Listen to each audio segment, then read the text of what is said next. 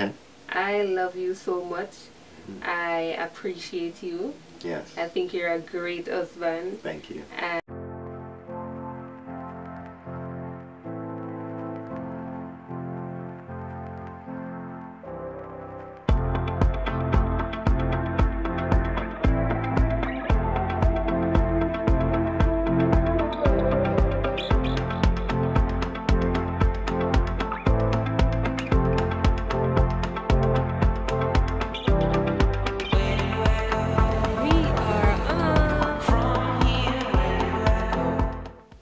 hi guys, welcome back to another video. I am Mel And I'm Shane. and together we are Mel and Shane.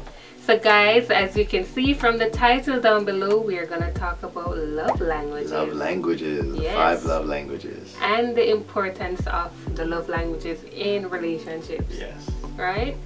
Awesome. So guys, don't forget to leave a like, share, and subscribe to our YouTube channel. We post video every Sunday at 6 p.m. So keep your eyes over here. Yeah, definitely. Alright, so guys, love languages is something that a lot of people don't talk about, especially when you're entering in a relationship. I know some people are like, what is that? Yeah. Should I introduce where it came from? Yeah, you can. Go ahead. So, well, the 5 love languages are originally, it's a book written by Gary Chapman.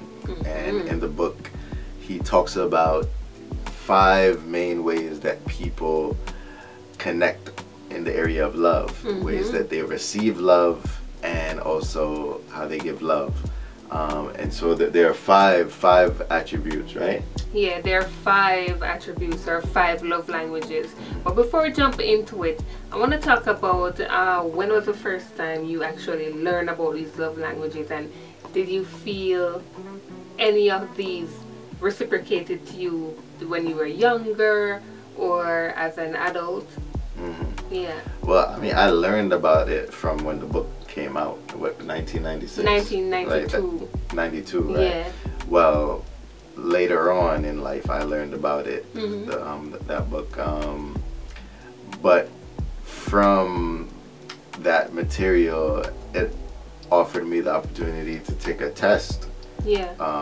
And that test basically helped you to identify what my love languages were. So from that, I was able to see that for me, my love language is quality time and words of affirmation. Right. And so spending quality time with when somebody goes out of their way to spend quality time with me, that's a main way that I receive love. And then also words of affirmation, you know, being encouraged by others as well is big. And so from a younger child growing up, you know, those things, when I look back now, I could see how, yeah, that definitely was for me the ways that I receive love, and like prefer to receive it as well too.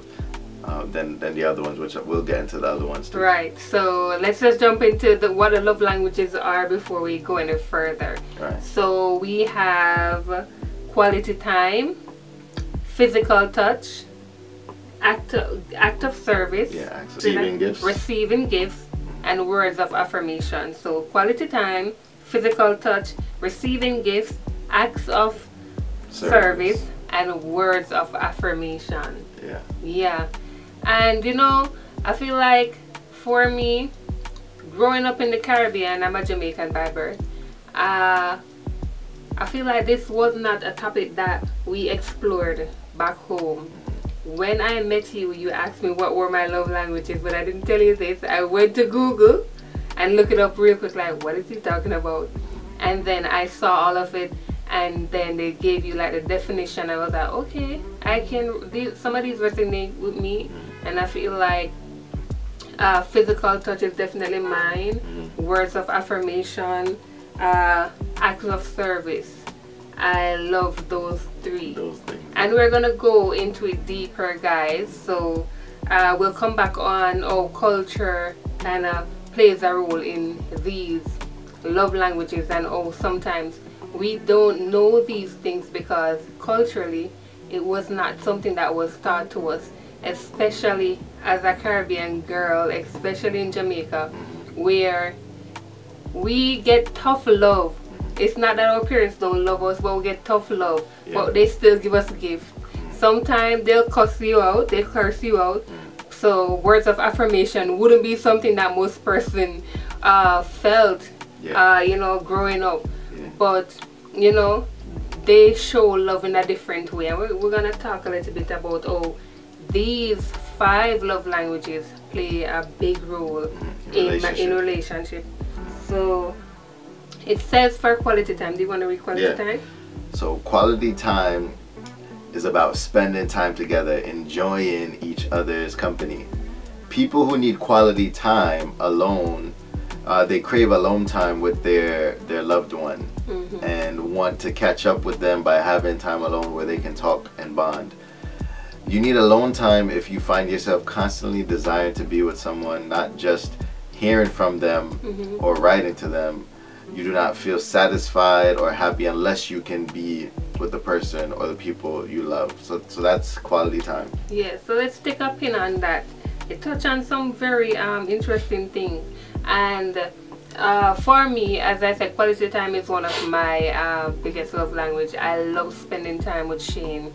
And I feel like that if I look deeper as to where that need to be with him so much come from, I'd have to go all the way back to like growing up. Was I lonely? Did I feel like I need more companionship, stuff like those? And I had all of that. But in terms of relationship, that's something that I feel like I need to get closer to the person. Growing up, I am still very close to my siblings. But you know, as everybody got older and move on to different places, you become lonely again. As I was the youngest girl in the household, and I just start being the bigger sister now because big brother left, big sister left, and then my little brother was there. So you know, there was this craving for me to just spend quality time with people, and especially in relationship. And like I touched on before, it for me helps me to understand you more, to grow with you, and to kind of just see who he is. Right. Yeah. It's big. Yeah. Same thing for me, just being able to connect with you and just talk. You know, have that bond, increase that bond. Yeah. There was something here that I wanted to point out. You need alone time if you find yourself constantly desiring to be with someone, not just hearing from them or writing to them. You do not feel satisfied or happy unless you can be with a person or the people you love. So nothing is wrong with that, but also you have to make sure that you can spend some time to grow yourself alone, you know. Don't just depend on this one person for happiness. So quality time plays a role in a relationship. I would say that it really just forms a bond, and it creates a space for you to learn more about your partner. And grow. And grow. Especially when kids are in the picture. Quality time is gonna be very important, and that's something that we're talking about today. Because in a relationship, when you're not spending that much time with your partner, you can grow apart. Right. Yeah. I'm gonna do that. Yeah. Alright, so I'm gonna read what physical touch is. It says physical touch, so that's the next one. So we'll touch on quality time. So the next love language is physical touch. Physical touch is showing love through hugging, cuddling, being intimate, or simply putting a caring hand on someone's shoulder. Nice. People who need physical touch want you to hug them. They want cuddle time, and they also show public display of affection to feel that you love them and to demonstrate your love for those they care about. What do you think about that? Read some more. You need physical touch if you feel lonely and lost when you have not been physically near a loved one. You constantly crave to be close to those you care about, and you demonstrate your love for them with hugs, massage, and even sitting close to each other. Okay. What did I feel like they go? Physical touch kind of go hand in hand with quality time. In a sense. Because I need to be around the person. Yeah, but it's more the touch part too. Like, you know, just embracing the hug. Yeah. Feeling that the warmth and love of your loved ones and friends, those kind of things in relationships. Yeah. You know. And as you go into like marriage, where you get more serious, where you can be more intimate with a person. Yeah. You know, physical touch really kind of brings about this closeness, where connection, and nothing is wrong with hugging even a friend. You know, an embrace can change a whole lot. That's why you have a lot of persons say free hugs. You know. I mean, cuddling, we're not going to touch on cuddling for like courting relationship, but in marriage, cuddling also builds intimacy. Right. So I feel like physical touch really plays a big role in intimacy, where intimacy is concerned. Right. Alright, so cool. The next one. Alright, receiving gifts. The love language of gifts does not require large or extravagantly expensive gifts. It can be notes, CDs, flowers, or leaving a pastry. These small gifts are tokens of love to the giver or receiver. People who need gifts feel validated when you spend money and or time picking something out for them. Often the saying, "It's the thought that counts," really applies here. You need gifts if you think or wait anxiously for holidays or birthdays to see what your loved ones might get you. Gifts are usually a big test in relationships for people who speak the love languages or the love language of gifts. So, yeah. I like receiving gifts, but it's not number one on my list in regards to love language. I know a lot of persons that's their top love language. Receiving gifts. And nothing is wrong with that. Nothing is wrong with that. A lot of persons feel more appreciated when you think about them and get them something to show them that you're thinking about them. Right. From time to time you do. Shane is a giver of gifts. From we were courting, he was always just bringing very sentimental gifts. You know, gifts that would help me grow, gifts that would put a smile on my face, and he gives me flowers, chocolate, sometimes brings card. So he's more, between both of us, you would say that you are more the gift giver. The gift giver. Yeah, I believe so. But you know, in terms of in a relationship now, friendship, marriage, courting, you know, gifts are important from time to time to show your partner that you're thinking about them. And a very cute gift, I think, is if you learn something about your partner, and they share something that they like, you can go get it for them as a way of showing them that you are listening. Right. So I love those kind of things, but you don't want it to be I think where gifts are concerned, you don't want that to be like the only thing that you look forward to in your relationship. Right. You know? You want no gold diggers. Yeah. Right.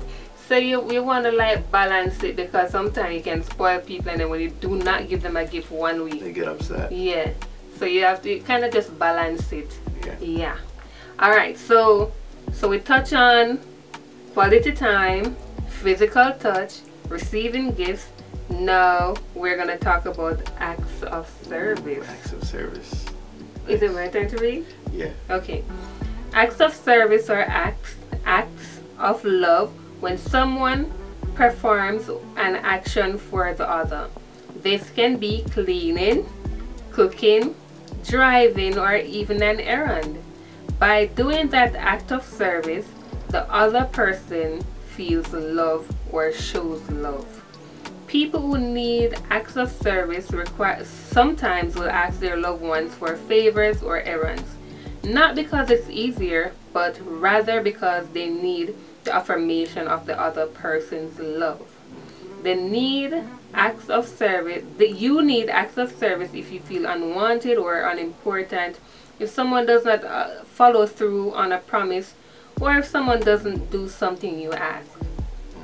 Wow, acts of service. Yeah, I feel like this one goes both ways, because a person having a request Yeah. They want to feel like their partner they can depend on their partner. Right. And then you also have the partner that want to do stuff for you just to show that, listen, I care about you. Right. Yeah. And especially in relationships, I feel like this one's a big one. Yeah. Especially when kids are in the picture, because we need the help. Women, we need the extra help around the house. So we need the husband to like chime in and like wash them dishes, wash the clean dishes. the bathroom. Yeah, man. You know, those kind of things. Yeah. But I really like this one because it shows love. It's both ways. Yeah. It makes both persons feel loved. Right. Yeah. What else do you think about this one? I think acts of service is big because like I said, it allows the other person to know that you're thinking, you know, about them, to the point where if it's something that they would usually do, sometimes the person may feel tired or just, you know, may even be sickened to know that you're actually doing stuff to serve them, to help around. It, you know, goes a long way.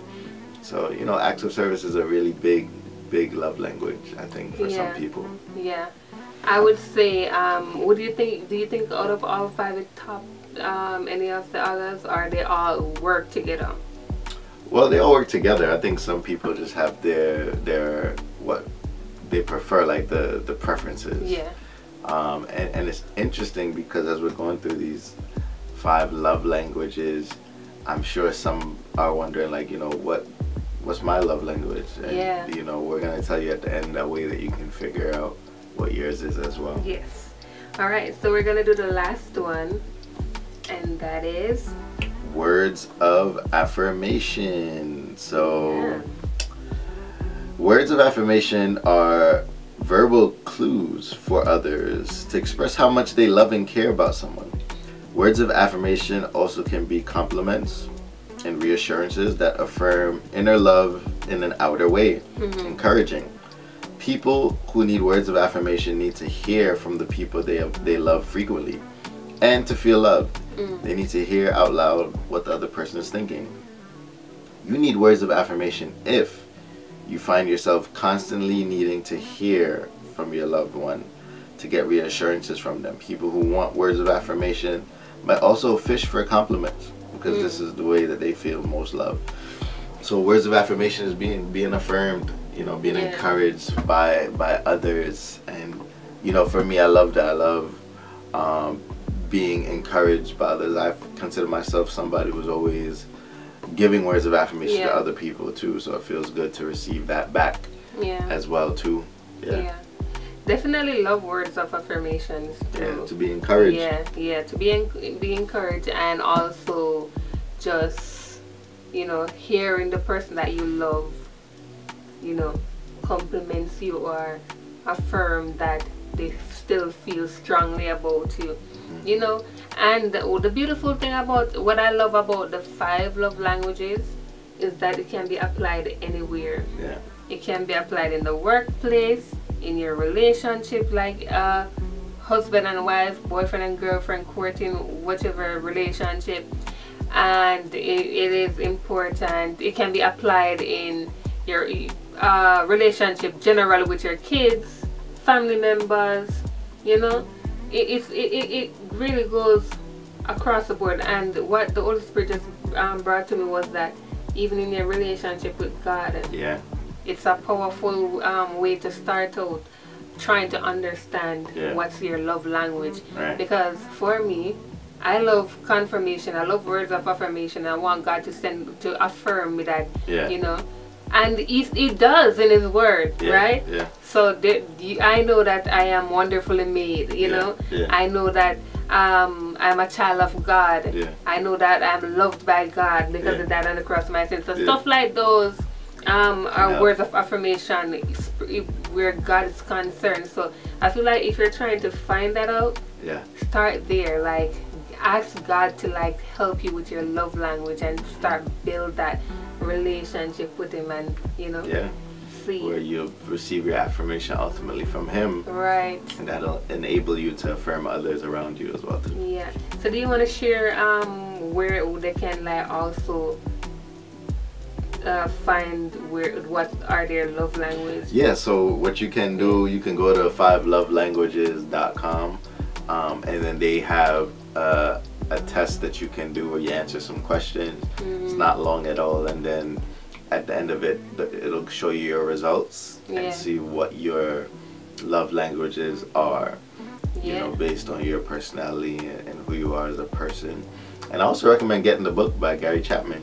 You know, they have the 5 Love Languages book, and you know they have spin-offs for more specifics regarding where you may be. If you're married, they may have 5 love languages for marriage, or for children, for wherever you may be. You know, you can do the research. They have a lot of different genres that you can explore the 5 love languages in. So that's good. Yeah. So yeah, guys, definitely explore these love languages, and ask somebody, what are your love language? Build some conversation around that, and just get to know the people that you are spending time with more. Yeah. So I'm gonna affirm you. Okay. I love you so much. I appreciate you. Yes. I think you're a great husband. Thank you. And I love everything about you and who you are. Nice. Yeah. Well, I love you as well. You're gorgeous. I have the best supermodel in the world. You know, you are just very caring, loving, and I'm just happy to have you by my side. Yes. Thank you for sharing that. So guys, thank you so much for watching our video. Don't forget to leave a like, share, and subscribe to our YouTube channel, and comment down below what's your love language. Yeah, we'd love to know. We'd love to know, and we can have a conversation around that. And we'll definitely put our email if you need to contact us about any question related to our videos. And guys, we'll catch you in our next video. Peace. Bye.